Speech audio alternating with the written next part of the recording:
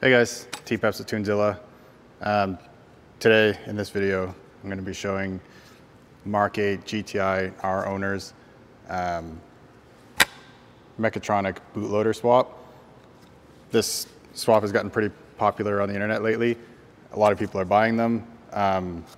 You can do it yourself, but there's things that can go wrong and it can break easily. So I'm just going to do a little step-by-step and show you how we do it here to hopefully prevent any sort of damage to this. Okay, so I'm going to be doing this on a mechatronic that we've had laying around since we started this project.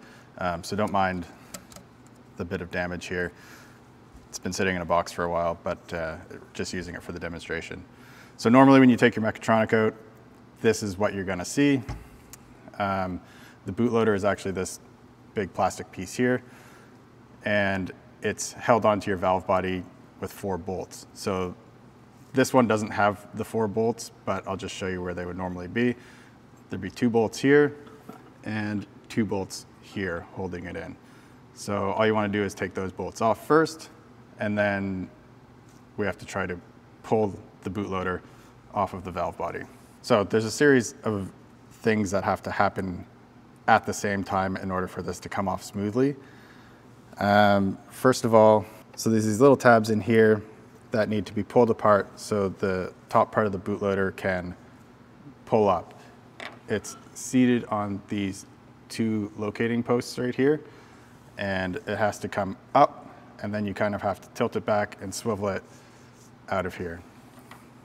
So you can do it with your fingers. It just kind of pops up. Sometimes it goes easier than others, but this is an important step.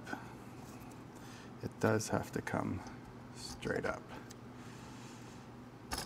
So once you get it off of the posts, tilt it back, and then this piece here with the pins on it will tilt back, and then you can just grab it and pull it out of the pin locations down here. Okay, so install is exactly the same as taking it off. You do just want to check that your O-rings are still here for the pressure sensors, but basically it's super simple. It's actually probably harder getting it on than taking it off. But what you do is locate your pins down here. Locate these into their slots. And then once these are in, your next step is to line these slots up with this little plate here. And you might actually have to lift it up a little bit in order to do that.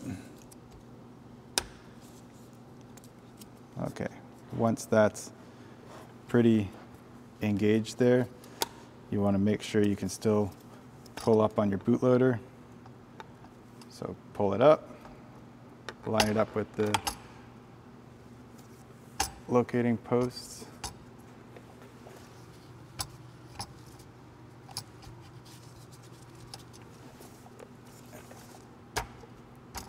And push it all back down. Then normally you would go on and reinstall the bolts that were located here. Like I said, I don't have them, but you just install those and torque them down to 11 Newton meters. And that's really all you need to do. If for whatever reason your bootloader doesn't have this spring clip, that will need to be swapped over from your old one. And these seals all need to be in good condition. So just give those a look over before you throw this back into your car. Basically, it's mechatronic back into the DSG, put your cover plate back on, fill it with oil, and you're done basically.